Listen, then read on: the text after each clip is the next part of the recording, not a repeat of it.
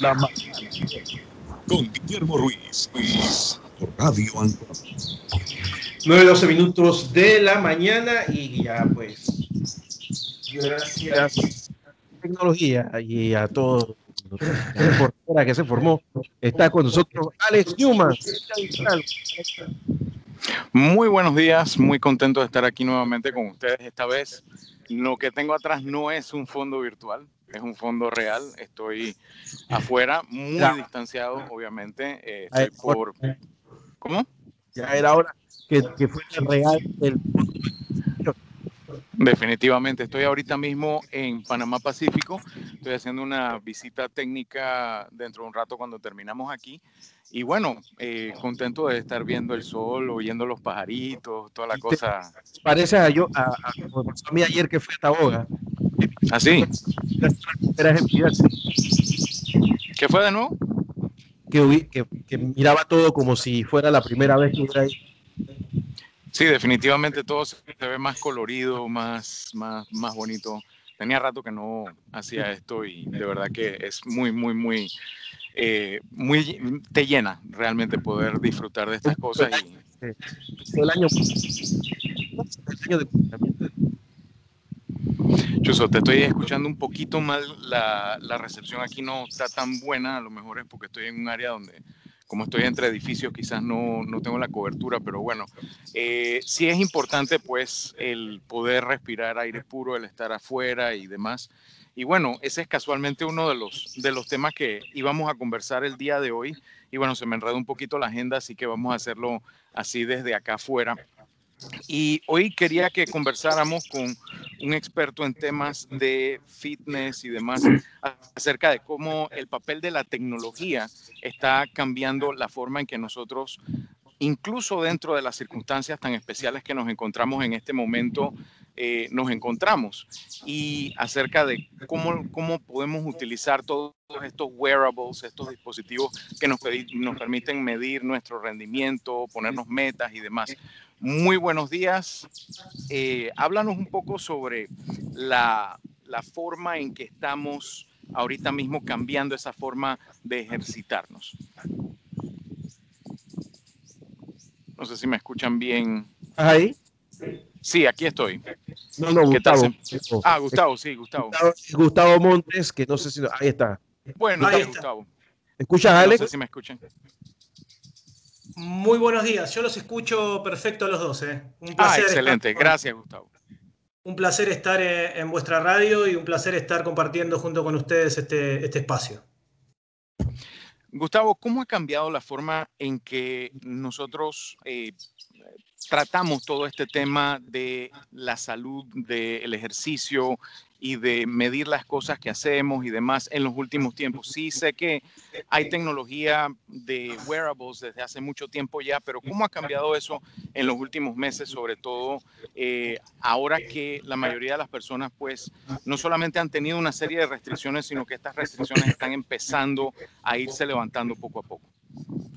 Bien, ha cambiado, se ha acelerado el proceso y se ha profundizado la relación entre el corredor común, ¿sí? Aquel que ya le prestaba atención al ejercicio físico, pero también tenemos una franja nueva que se ha agregado a todo esto, que también lo que hizo fue empujar un poquito más estos procesos de relacionamiento entre aquel que le gusta, lo hago más amplio el plano, aquel que le agrada la actividad física, aquel que por la pandemia comenzó a hacer actividad física, ¿sí?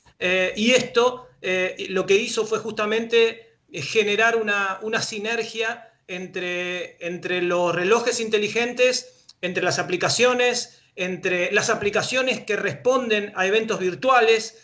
Nos ha revolucionado el mercado. Lo que sí es cierto, obviamente todos en algún momento, yo estoy aquí en Buenos Aires y en cualquier parte del mundo donde podamos hacer contacto, sabemos que la pandemia golpea de una forma distinta, a veces acelera, a veces retrocede, a veces se aplana, pero sí estamos en pandemia y entonces esto ha generado, creo que en la gente, el tener que replantearse un poco el cuidado de la salud. Y aquí sí es donde yo quiero hacer hincapié, subrayar que se ha revolucionado tanto, y las marcas lo han captado. De hecho, si vamos a lo que respecta a los relojes inteligentes, los lanzamientos se fueron casi acelerando mediante también la demanda y el requerimiento del usuario. Y si hablamos de las carreras, si bien no se pueden hacer en la calle, lo que hizo fue, por ejemplo, que una aplicación como Strava haya crecido exponencialmente en su cotización, porque claro, los eventos se pueden realizar en cualquier parte del mundo y la metodología de alguna forma nos está llevando a la carrera híbrida. Hace 24 horas el maratón de Boston confirmó de que se va a realizar una carrera presencial de 20.000 personas, pero acá viene el detalle. Abre cupos de 70.000 personas en todo el mundo a través de una aplicación para que corran virtualmente y se sientan partícipes, con lo cual parece que se mezclaron las cartas y barajamos y damos de nuevo. La cosa ha cambiado, ha beneficiado mucho, yo creo, desde mi punto de vista, todo lo que esté relacionado con la vida saludable, el cuidado del cuerpo. Entonces eso también habla un poco a las claras de que ahora quizás nuestras prioridades han cambiado, ¿no? Vivíamos muy estresados, sí, eso es real. Bueno, pero ahora nuestro tiempo para hacer actividad física es muy importante. Y todo lo que tú decías recién sobre las marcas y el relacionamiento y los datos y demás, creo que es un gran momento para que las marcas puedan tirar, como decimos en Buenos Aires, toda la carne al asador. Ahora es interesante porque yo recuerdo hace unos meses una persona pues dentro del encierro corrió una maratón en el balcón de su casa a partir de este tipo de aplicaciones. ¿Cómo podemos nosotros, los que no somos runners, los que no estamos en el running, de pronto pensar en incursionar en esta disciplina y cómo los runners ya existentes pueden aprovechar esta tecnología para mejorar su rendimiento, incluso bajo las restricciones que todavía por un tiempo vamos a estar teniendo en nuestros países? Yo creo que es un gran momento. Lo que estoy notando, eso es una sensación de quizá la experiencia de más de casi 3 décadas en este mundo, como corredor, como comunicador, como productor de eventos, es que el nuevo runner o el nuevo individuo que quiere comenzar a hacer actividad física requiere muchos más datos que el anterior. El de ahora requiere mucho más datos y todo lo que nosotros podamos sumarle en este aspecto me parece súper valorable, porque todos los datos que puede aportar por ejemplo, un G-SHOCK, un GBD-H1000, sobre las pulsaciones, sobre el consumo máximo de oxígeno, sobre la cantidad de pasos que damos durante el día,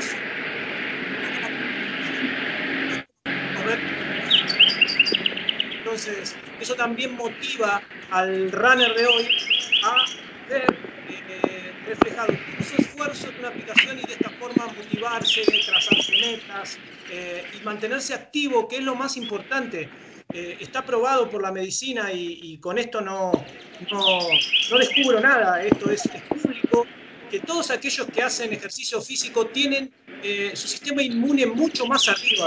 Incluso hay estudios que dicen que el COVID por un cuerpo sano pasa de una forma y el COVID por un cuerpo enfermo pasa de otra. Entonces eso también ha impactado mucho respecto a la actividad física y eso ha cambiado la óptica de cómo valoramos esa. Ahora, una de las cosas que mencionas es muy importante el tema de la motivación. Y para el runner tradicional, tener al alcance de su mano todos estos datos pueden servir como una forma no solo de medirse, sino de motivarse a mejorar y demás.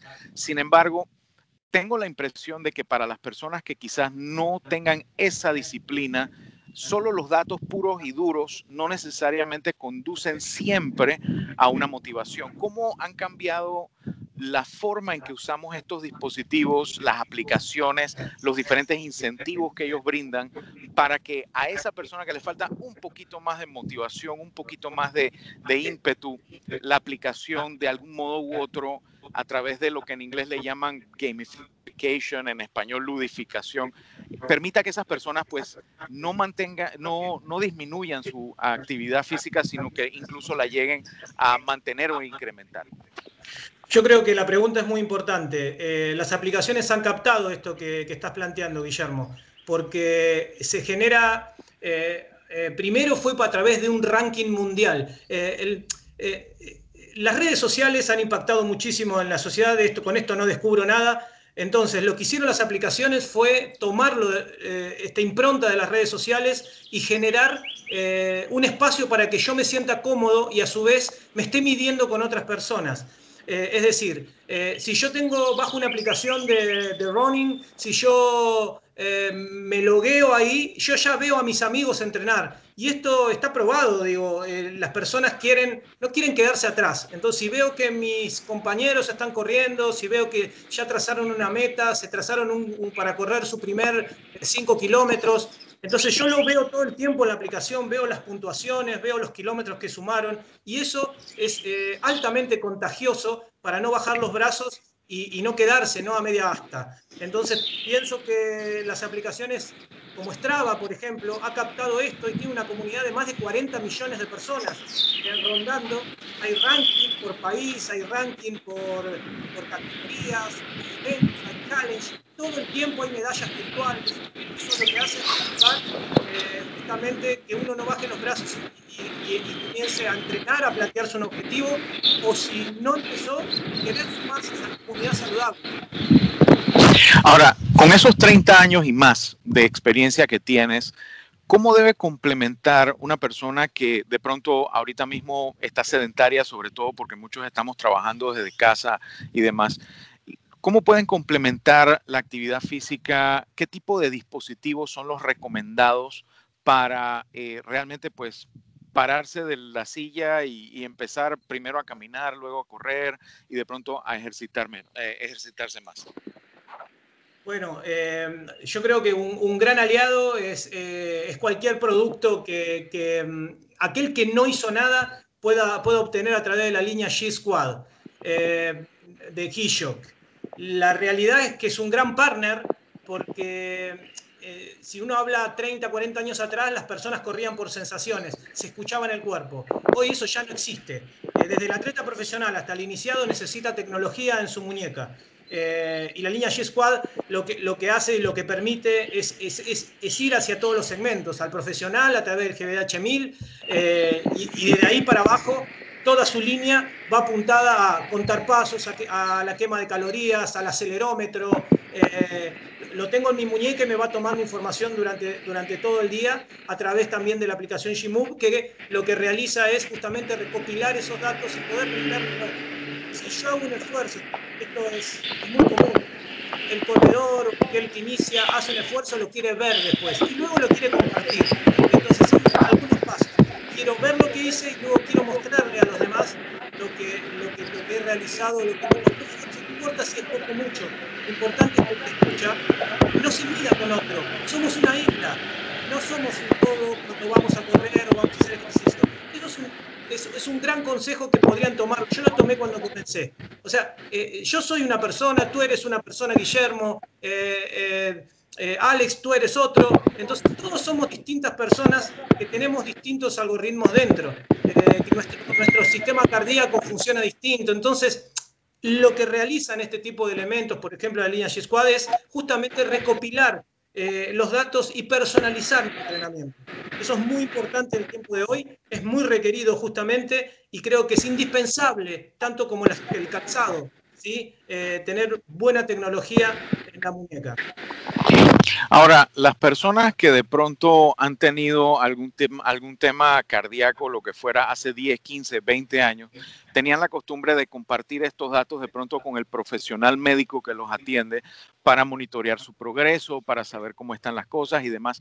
¿Qué tan útil puede ser compartir estos datos, no solo con nuestras redes sociales, nuestras amistades, sino también con esos profesionales de la salud que se preocupan porque uno haga ejercicio de manera adecuada, que no esté haciendo ni de más ni de menos? ¿Cómo entra el papel del profesional de la salud en el manejo de estos datos? El papel es tan importante como el técnico en un equipo, o el número 10, o el Messi.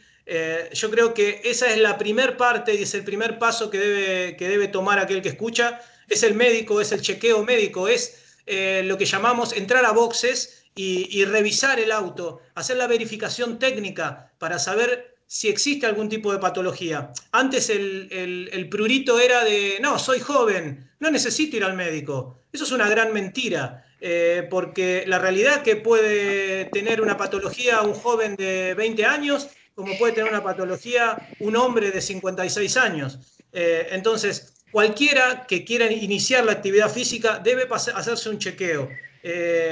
Yo creo que este es el dato más importante que puede tener. ¿Por qué? Porque uno también debe estar tranquilo a la hora de hacer un ejercicio físico. No se olviden que uno puede estar durante el día en torno a 90 pulsos. Quizás nosotros estamos hablando ahora y yo estoy viendo que tengo en este mismo momento la cantidad de 75 pulsos y estoy sentado.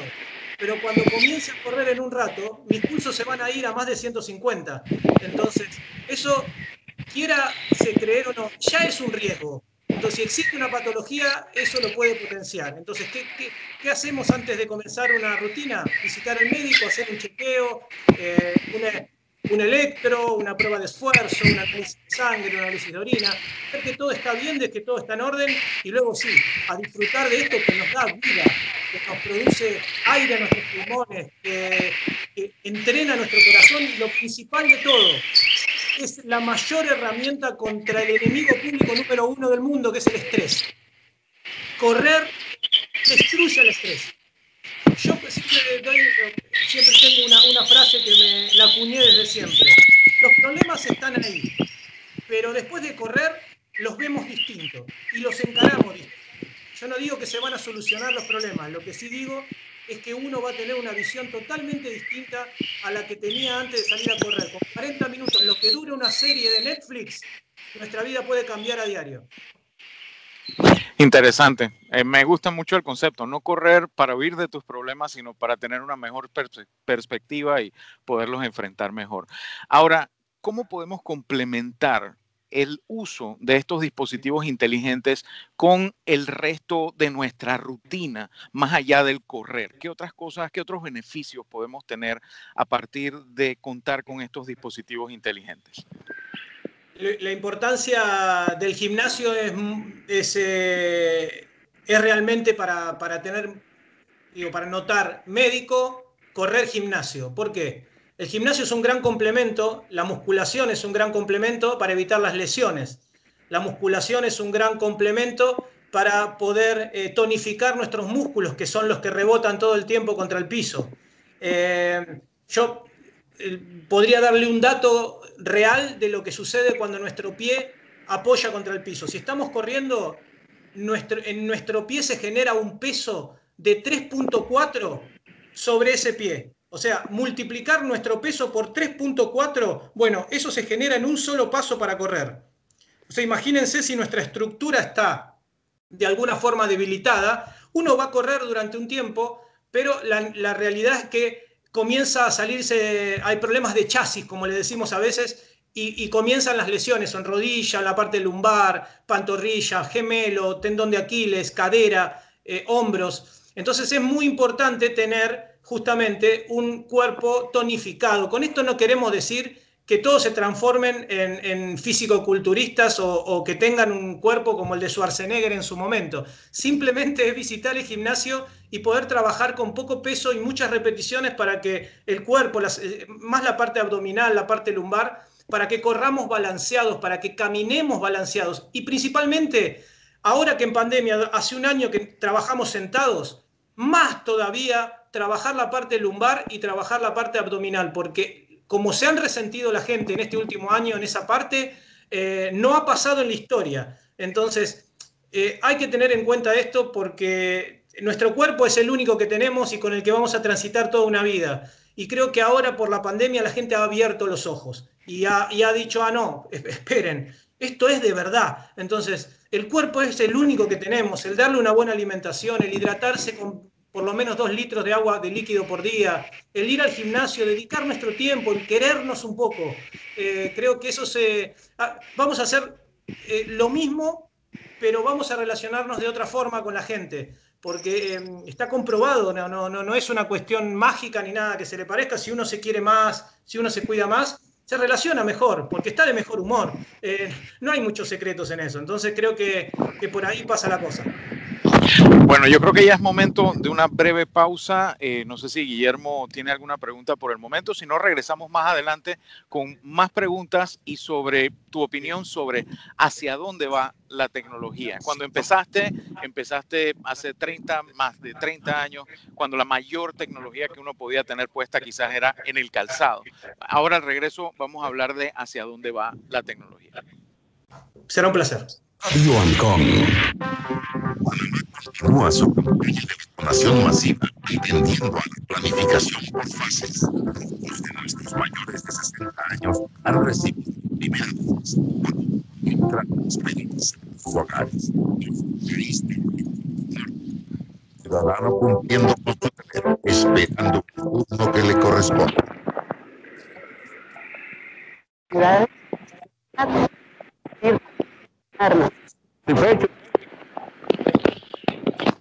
La esperanza de poder salir guardando mis medidas. Esa alegría y satisfacción es nuestra recompensa como panameños. Cada etapa cumplida es una victoria por Panamá.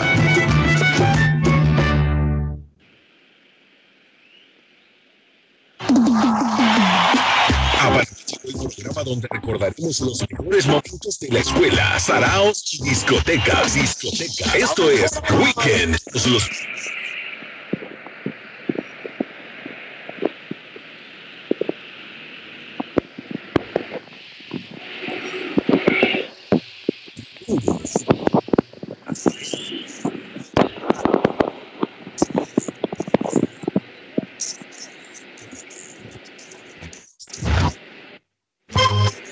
Y más a radio todos los sábados de 7 a 8 de la mañana, aquí en Radio Ancon, a nivel nacional.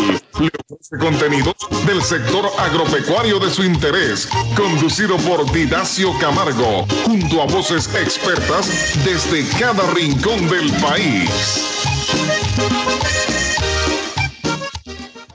Radio Ancon, esta es la mañana con Guillermo.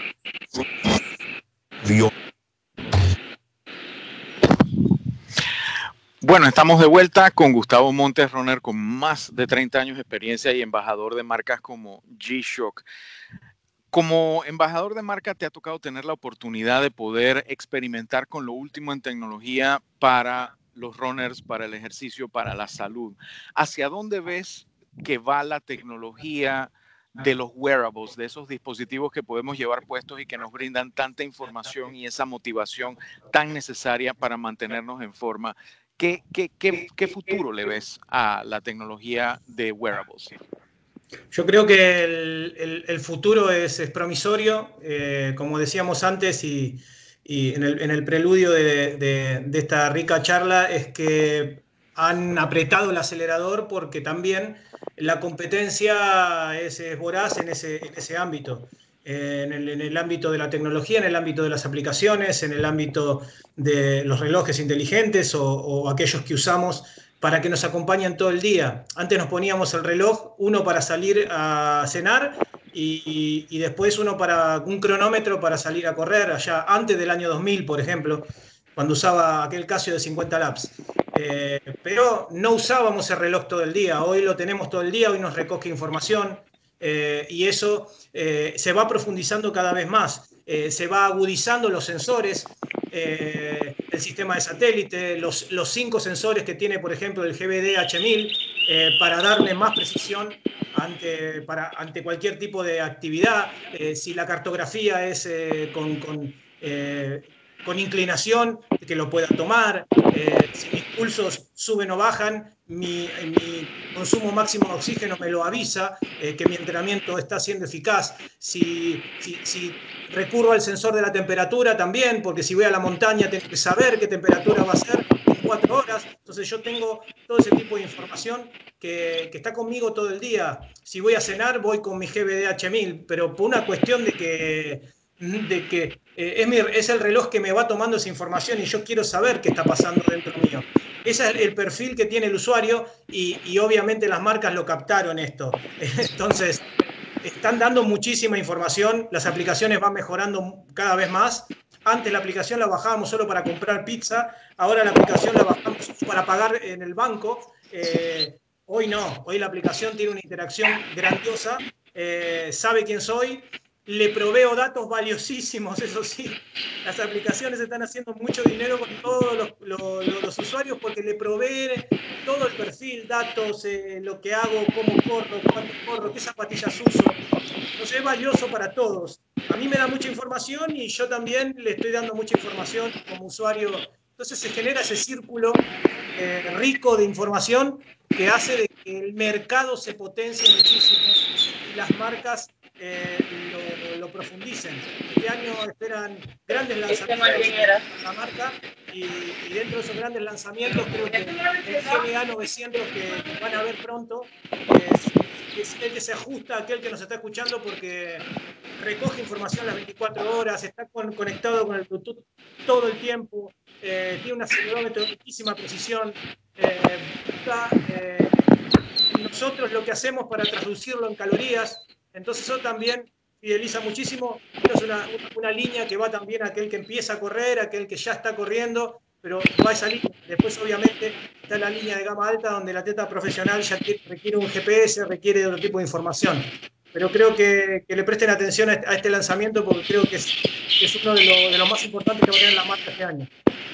Mira que es bien interesante cómo lo planteas porque es así, hay una simbiosis en que nosotros, el usuario, brindamos una serie de datos y las marcas, las empresas, las aplicaciones toman esos datos, los procesan por nosotros y nos brindan una cantidad enorme de información accionable que podemos nosotros utilizar para tomar mejores decisiones acerca de nuestro cuerpo, de lo que entra y de lo que sale y del balance entre lo que entra y sale. De verdad que estoy muy agradecido, Gustavo, por el tiempo que has podido compartir con nosotros el día de hoy y exhorto a las personas a seguirte en tus redes sociales, que son ¿cuáles? Gustavo Montes 7 es mi Instagram o factorrunning.co. Ahí tienen toda la información. Además, es una de las plataformas pionera en la región con respecto al running de hace mucho tiempo. O si no, en millurbana.com, aquella carrera que nosotros producimos, la New Balance Milla Urbana, que ha recorrido el año pasado y que ha tenido 48.593 personas corriendo en toda Latinoamérica y parte de Europa. Este año también vamos a estar disfrutándola y manteniéndonos sanos a fin de cuentas, haciendo un poco de actividad física y contagiándonos de esto tan lindo que es cuidarnos un poco. Yo quisiera cerrar con este consejo. Dediquémosle más tiempo a algo que nos va a cambiar la vida, ¿sí? Que nos va a hacer realmente mejores personas, que nos va a dar la energía como para poder afrontar muchos problemas que a veces cuando estamos con mucho estrés los vemos como una montaña y después de valorar determinadas cosas, esa montaña se reduce a nada. Entonces creo que ahí pasa la cosa, cuidarnos un poco y dedicarnos un poquito de tiempo también. Gracias. Muchísimas gracias. Muchas gracias, Gustavo. Hasta luego. Ha sido un placer. Que estén muy bien. Un gran saludo a la audiencia. Era Gustavo Montes desde Buenos Aires. Muchísimas gracias y cuídate mucho. Oye, Alex, mientras que estábamos conversando con Gustavo, que nos invita a ser cada vez más sanos en nuestra alimentación, cosa que ni tú ni yo hacemos, y tampoco Camilo Coronado, que se está riendo, pero tampoco se ayuda mucho, que está comiendo ahora mismo. Oye, te estaban atacando unos claros. ¿Qué pasa? No, lo que pasa es que tienes que tomar en cuenta que Panamá Pacífico es realmente un enclave dentro de la naturaleza y a menos de 10 metros mío tengo un grupo de pajaritos que están haciendo mucha bulla y todo lo demás. Por lo menos están respetando el distanciamiento social, que es lo más importante. Claro. No, pero se escucha bien. La verdad es que, sabes que lo estaba hablando con Camilo, que me alegra que podamos volver a tener alguna que otra transmisión donde se escuche el ambiente, ¿no? Que uno esté en la calle y la idea es, pronto vamos a hacer eventos, cuando se acabe esto, volveremos a la calle. Y yo te informo que Vida Digital será allá afuera, en calle 50, y la idea es esa, ¿no? De interactuar con la gente y que nos vean a uno, ¿no? Que no estar encerrados, sobre todo después de esta larga etapa, que vamos a ver si termina de aplacarse. Los datos van bien, pero tú sabes que pues hay otros que, no, que dicen que mejor nos preparemos. Así que lo que hay es que disfrutar este breve espacio de tiempo que se nos ha dado, De veranito de San Juan. veranito en toda la extensión de la palabra, y, y seguir adelante. ¿Sabes que lo escuchaba a Gustavo? Alguna vez en mi vida yo pude mucho correr, mucho, mucho. Y estaba muy delgado, por supuesto, así como está Gustavo, pero después por razones profesionales y pereza y edad y todo lo demás, lo dejé de hacer y se me ocurrió como un año después retomarlo. Bueno, primera semana, contractura en la pierna izquierda, en la pantorrilla. Un mes de reposo. Bueno, se acabó el mes, vamos de nuevo. 3 semanas después, contractura en la derecha. Y él lo que había dicho era correcto. Mira, de peso.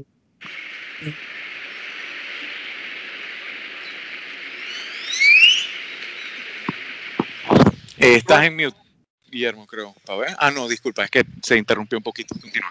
Continúa. Ya no te dejan, o sea, no te preocupes. Que cuando tú pisas, no solamente es tu peso, sino que además tienes que multiplicarlo y que eso hay que medirlo. Y ahora se puede medir incluso mientras que tú vas en la marcha. Como no lo sabes, te vas dañando el chasis, como dice él, y cuando vas a ver, pues tienes una lesión.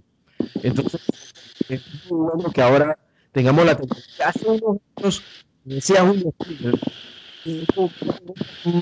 una zapatilla de una marca muy conocida en Los Ángeles.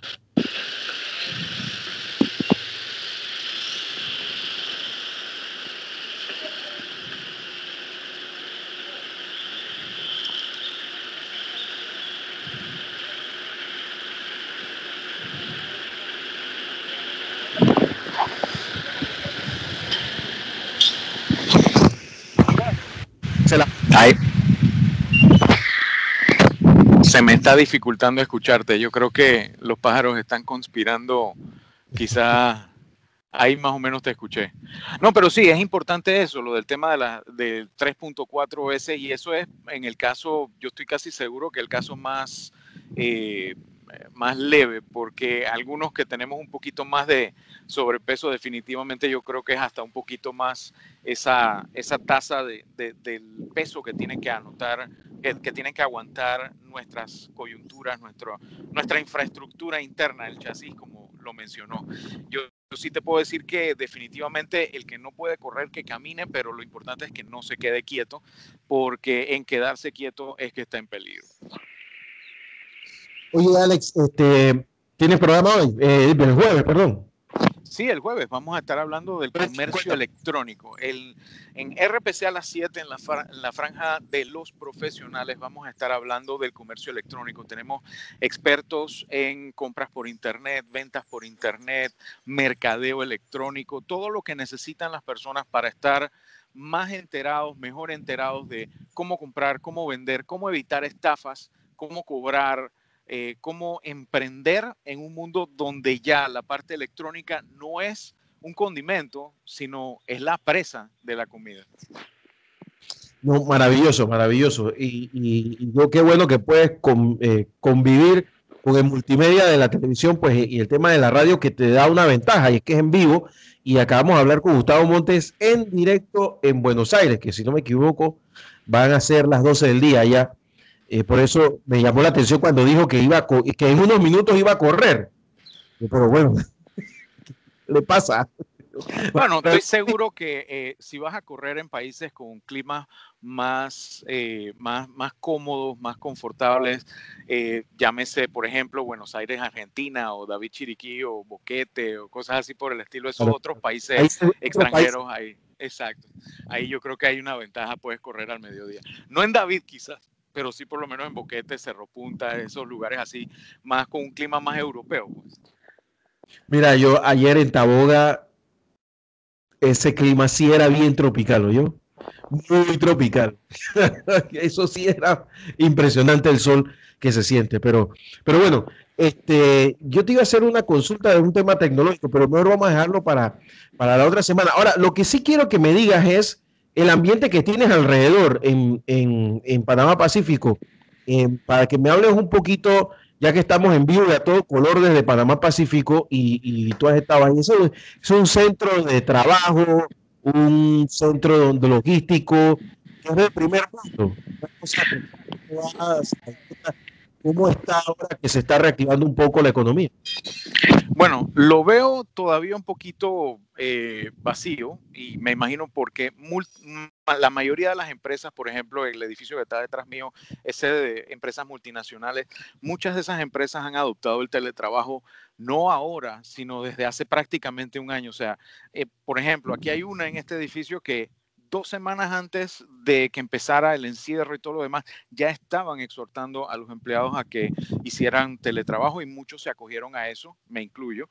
Y definitivamente, pues eso ha disminuido la cantidad de gente que tiene que entrar y salir. Obviamente todavía hay gente y bueno, hay algunos lugares, por ejemplo, hay una heladería detrás mío ahorita mismo que está abierta y tiene su par de gente disfrutando.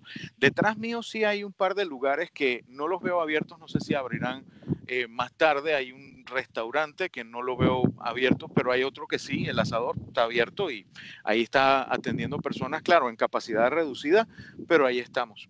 Lo mismo del lado de allá, hay un par de otros establecimientos que también están recibiendo personas y poco a poco yo creo que se va reanudando la actividad y bueno, bienvenido sea, sobre todo ahora que estamos vacunando a tantas personas. Ya algunas personas de mi familia, sobre todo las personas mayores, ya se han podido vacunar. Mi esposa, que es personal de salud, también ya ha tenido la oportunidad de tener sus 2 vacunas, así que yo me siento un poco más cómodo sabiendo que mis seres queridos están protegidos y pronto, bueno, ya nos tocará a los que somos muy poquito menores de 50, así que voy con los dedos cruzados para que eso sea pronto.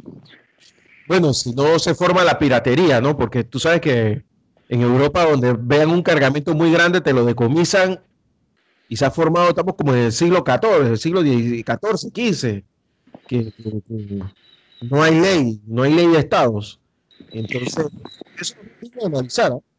Bueno, yo sí vi, por lo menos al principio, que hubo mucha controversia sobre la forma en que algunas personas pudieran haber estado directa o indirectamente aprovechando algún tipo de privilegio para saltarse la fila.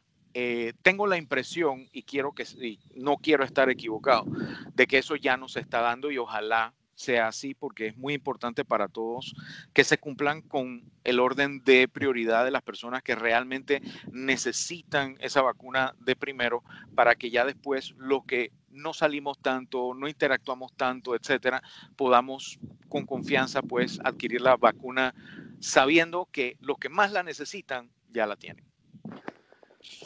Y bueno, a ver, yo creo que lo que más, la principal enseñanza que nos está dejando todo esto y viendo a tu alrededor, esto lo vamos a subir después a las cuentas web de Vida Digital y de Radio Ancon, a tu alrededor casi que no se ve movimiento, pero eso no significa que esas empresas que están ahí en Panamá Pacífico no estén funcionando. ¿Cuál te dice dos cosas? Primero, que hay que invertir más en tecnología de comunicación y dos, que Panamá tiene que invertir en investigación y desarrollo, porque no puede quedar en manos de que otro nos traiga la vacuna, el respirador, o sea, si seguimos en esta, que somos como una isla del Caribe, vamos a mantenernos como subdesarrollados por más altos que sean los edificios. Definitivamente, yo estoy de acuerdo que Panamá tiene que invertir más en educación. Yo siento que el tema de la inversión en educación debe hacerse como se hace en otros países, que un porcentaje del gasto público tiene que ser específico para la educación y sobre todo para investigación y desarrollo. Es mi opinión, digo, como no experto en la materia, pero por lo menos entusiasta del tema de ciencia y tecnología, que entidades como Senacid no se le debe bajar el presupuesto, sino más bien subírselo. y que ese presupuesto no solamente sirva para becas, bienvenida a las becas, sobre todo si es para temas de investigación y desarrollo, no para que alguien saque una licenciatura o una ingeniería o lo que fuera, sino necesitamos más doctorados, necesitamos más personas que estén detrás de un microscopio, que estén detrás de un telescopio, detrás de un instrumento que esté empujando esa frontera de la ciencia que nos permita que la próxima pandemia no nos agarre con los pantalones abajo como nos ha agarrado esta, pese a tener tanta experiencia histórica. Muchas personas, por ejemplo, tienen dudas por ejemplo, de qué tan rápido se hizo la vacuna. El tema es que no es que se hizo rápido. Los detalles se resolvieron rápido, sobre todo los que tienen que ver con la parte burocrática de las pruebas y demás.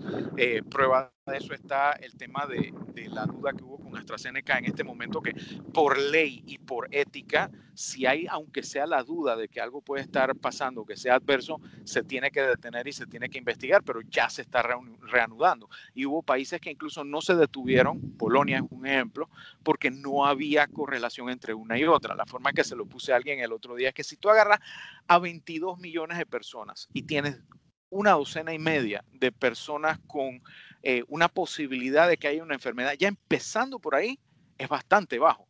Si tú agarras 22 millones de personas cualquiera y le preguntas, ¿tú alguna vez te ganaste la lotería? Seguro que consigues más. No sé si me explico. Entonces, es un tema de que lamentablemente nosotros no manejamos esos conceptos en la escuela y a veces la gente no comprende cómo funciona esa investigación y desarrollo. Así que parte de esa inversión en educación que tiene que hacer el gobierno para instituciones como Senacit y para el Meduca y para CERTV y cosas así por el estilo, también tiene que ir a educación sobre cómo funciona el método científico, el proceso científico, para que la gente pueda entender mejor lo que está sucediendo y no tenernos a merced de profesionales que muy posiblemente son muy buenos en su área, pero no son tan buenos en la parte de comunicaciones. Y entonces ahí es donde falla el problema y la gente entonces tiene la duda, que es curioso porque muchas veces la gente dice, ay no, es que yo no sé qué es lo que tiene esa vacuna de Pfizer, pero la pastillita azul se la toman sin chistar porque sin Nadie haber pregunta nunca. qué hay. Exacto, entonces yo creo que tenemos que ser más consecuentes en ese sentido. Sí, sí, sí, porque al final, cuando es otro tipo de tecnología, pero la usas, nadie pregunta nada. Lo que pasa es que cuando tienes intereses pasa estas cosas, ¿no? Que comienzan las dudas y el tema. A mí la verdad es que me emociona mucho cómo la tecnología ha permitido que de alguna manera le hagamos frente a algo que es muy parecido a lo que pasó hace 100 años y que mató 10 veces más gente, precisamente porque no tenían la tecnología adecuada. Y si te vas a la peste negra, pues esa mitad de Europa que se murió, pues pudo haber sido igual en esta vuelta, pero como existe la tecnología, no ha sucedido de tal forma. Y aunque insistan en que vienen otras pandemias, habrá la tecnología para hacerle frente, porque siempre hay conocimiento. Y donde hay conocimiento y donde hay investigación y desarrollo, se puede hacer las cosas. El problema es que eso se tiene que comprender de cómo las políticas públicas. Y espero que en esta ocasión lo hayan comprendido.